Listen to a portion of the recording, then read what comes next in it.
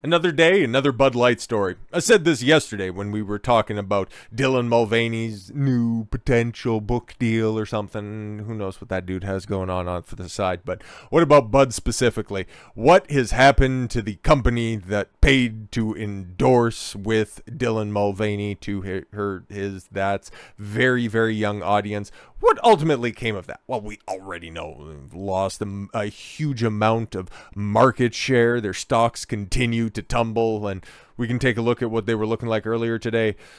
Over the past 5 days, even, they've dropped another 7.4%. Shit's not looking very good for them, okay, to be completely honest. And like it says right here, Bud Light sales decline shows few signs of stopping soon.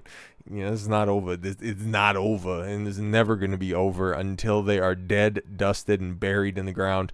This boycott spread throughout different industries, hilariously so. It's so delicious because you can go ahead and you can pick your vocation, and there will be some stupid company doing something infinitely stupid. And now, thanks to this weird thing called capitalism, there's alternatives that are out there, and shout out to them. Bud Light has continued to see declining sales after engaging with transgender influencer Dylan Mulvaney 2 months ago. Yeah, we're so far past Dylan Mulvaney at this point in time. It's mostly because Anheuser Busch has no idea how to run a company in crisis. It's hilarious. According to data by Bump Williams, bump it up. You know, we've been covering this story for just about 2 months at this point in time. Holy. And I think that's probably the 9th time I've used that joke. I still like it, so fuck off. And Nielsen IQ. Sales of Bud Light dropped 25.7% for the week ending May 20th, reported to the New York Post. Its nearest rival, Modelo Especial, that was the number 2 beer. And it was number 2 by quite a large margin at the beginning of April. But here we are. At the end of May, saw its sales increase by 9.2% in the same week. So, what does that mean? Overall, Bud Light sales are down 24.3% for a 4-week period that ended on May 20th, the data shows. Oh, God. So that's heading into, I'll be very interested because I don't know if we're going to get that sales data for Memorial Day long weekend, but this week, we're eventually going to get it right. But those numbers, that's going to be the real test. That's really going to be the punch in the gut when it ultimately does show up. Modelo, meanwhile, has grown by an 8% in the same time frame. That's it. 8% in 4 weeks. Yo, Miller and Coors has been popping off. I guess maybe it's a little bit different. Like I said multiple times before, I don't like beer like that, and I don't know what the difference in Modelo or Corona or the Heineken. I don't know. I don't care. It's all just degenerate vice sedation. It's I don't care. But anyways, this situation is just hilarious.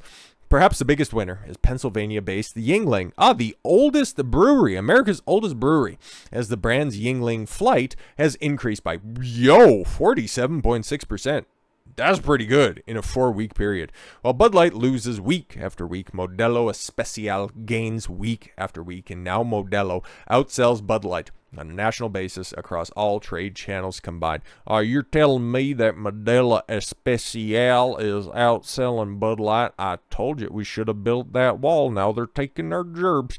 Marketing consultants Williams told the New York Post about the latest figures. If this continues, Modelo will surpass Bud Light for the year. Yeah, because they kind of did this right at the beginning, or right at the end of the first quarter, right at the beginning of the second quarter, where, you know, beer sales in general are going to start to, you know, peter up because summer and all that stuff, all the festival season. And yeah, you picked a really bad time to lay a bad tranny egg. Just saying. Other than Modelo and Yuengling, Coors Light, Miller Lite, Pabst Blue Ribbon have also seen significant increases since Bud Light produced cans. No, it's just one can with Mulvaney. There's just one post as well. Shut up. Then explain that other tranny that was hawking Bud Light. Just go ahead and do that. I've not seen them address that situation at all whatsoever, and who knows how many others are out there. After the posts were made, generated significant backlash on social media, and yeah, just so many memes were launched, and it's just been a never-ending wellspring of just hilarity. Let's keep it a buck. As a result, sales of the beer have declined for 6 straight weeks. Yeah, and it's been double digits, like in the 20s for 3 weeks straight, I think, so far. Like there was 17, and then it just went directly after that, like 17.7 if I remember correctly, and then right after that it was on and around the 20s every single week. And Anheuser Busch, the owner of the brand, has since seen its shares tumble. At one point of the month, yeah, this was a couple weeks ago, analysts with HSBC downgraded the company's stocks to hold due to Bud Light crisis that has yet to be resolved. Other Anheuser-Busch brands that have seen their sales decline, according to another analyst, data that has shown Budweiser's sales have also dropped over the past several weeks. We got new updates on that because that would be hilarious. There continues to be a contagion to the wider Anheuser-Busch brand portfolio, with Budweiser, Busch, Michelob all weak again. Dave Williams with Bump Williams told Newsweek on Tuesday that Bud Light sales decline does appear to be plateauing.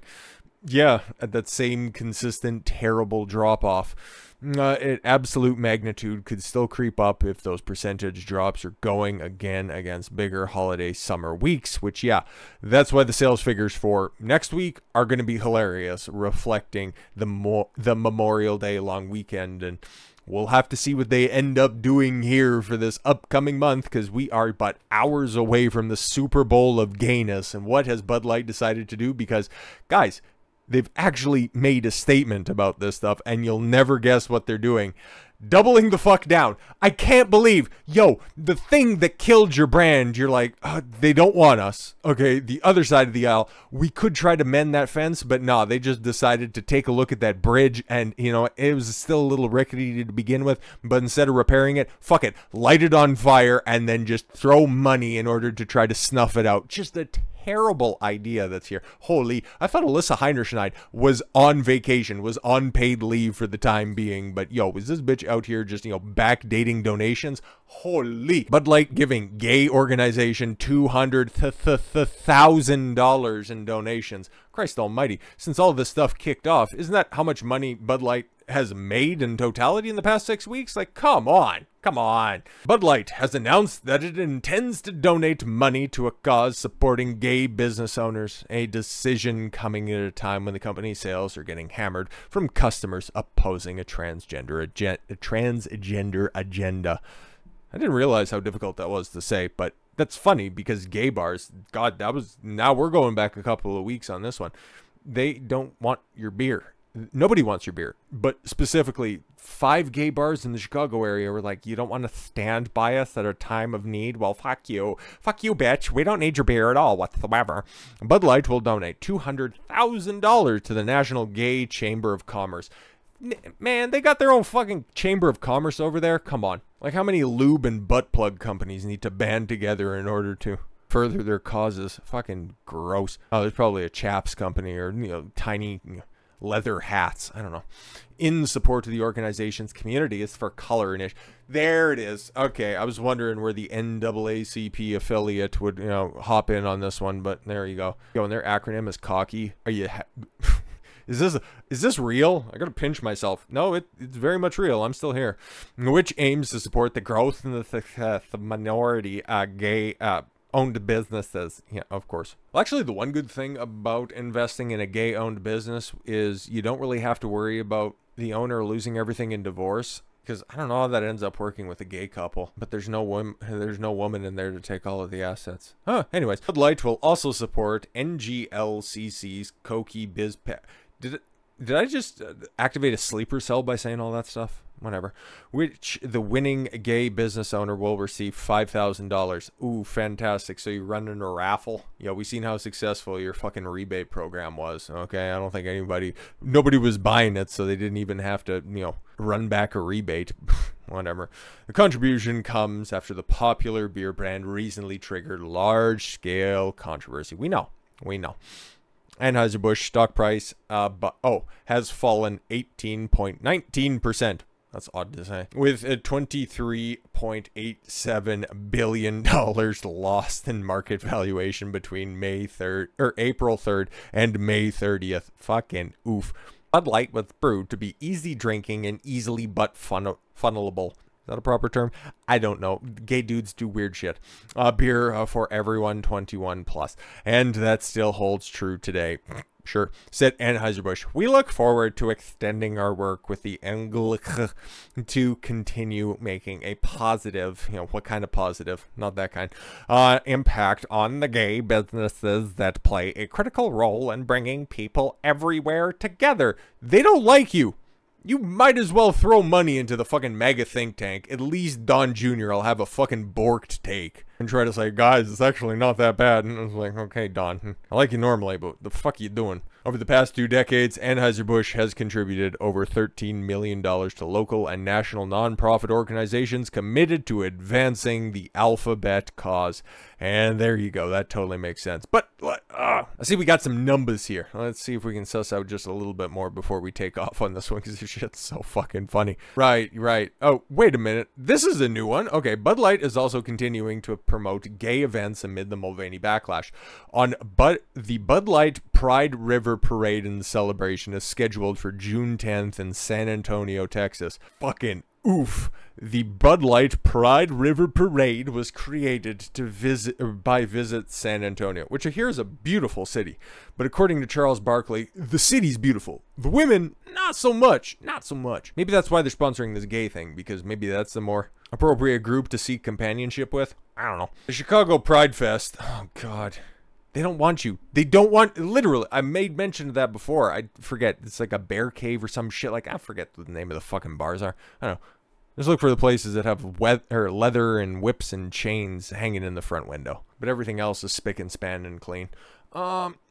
Which will feature a youth pride space. Oh, you groomers. For teens among their other events. So you have a beer company sponsoring a groomer event for teenagers. Yeah, no, there's nothing degenerate about this entire month that's coming up. Holy.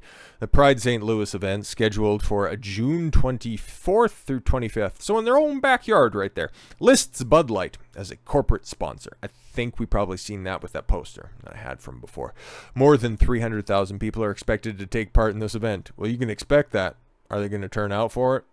That'll be interesting. Meanwhile, Senator Ted Cruz, oh my God, when he doesn't have bad takes about, oh, there's a barbaric Uganda law where they want to criminalize homosexuality. That's so terrible. Shut up. But yeah, he's had 3 takes recently. The Target boycott is probably going to be different than the Bud Light one, which in the grand scheme of things, like Target's brand is probably not going to die on the vine the same way the Bud Light one was. So he's probably going to be partially correct if given a long enough timeline. His Ugandan law about homosexuality take is just probably the worst thing that I've seen from him, and it kind of overshadows everything else. But his take when it comes to investigating Anheuser Busch for trying to sponsor somebody who has an obviously younger viewership, that one kind of makes a little bit more sense, and that one's not bad. But still, oh my God, L take. I thought the Republican Party was supposed to be conservative in nature, not actually, guys, the Democrats are the real homophobes. The Republican Party, we're the big tent party, the big rainbow tent party. Fucking yuck. Nothing against gay people or anything like that. It's just, if you make it all about yourself, and I think I talked about this in the previous video about Target. Yeah, man, if you're gay, that's fine. Like my favorite band, I go back and forth about. And you can even say that, Mick Jagger's kind of flamboyant because it's the Stones or it's Judas Priest. And last time I checked, Rob Halford, big fucking homo. My favorite singer that's out there, 100%. And he was in the closet for a long old time. There's nothing wrong with that. He didn't make homosexuality his one defining characteristic. He's a metal fucking god. Loved the world over by homophobes, racists, regular people. It doesn't fucking matter. People love Priest. Rob Halford, based as fuck on a multitude of issues. He doesn't make his sexual proclivities his number one defining characteristic. And that's all I ask. That's all I ask. I don't put my sexual proclivities out there on Front Street. I don't say I need to see choking and slapping representation in everything that I see out there. Of course not. 'Cause I'm a sensible human being. But if the next time I get some lip from a cashier, oh, you better believe. No, but with all that said, thank you all very much for the gift of your time. I've been Don Consuelo. I want you to follow your gut and get after it. Take care, everyone.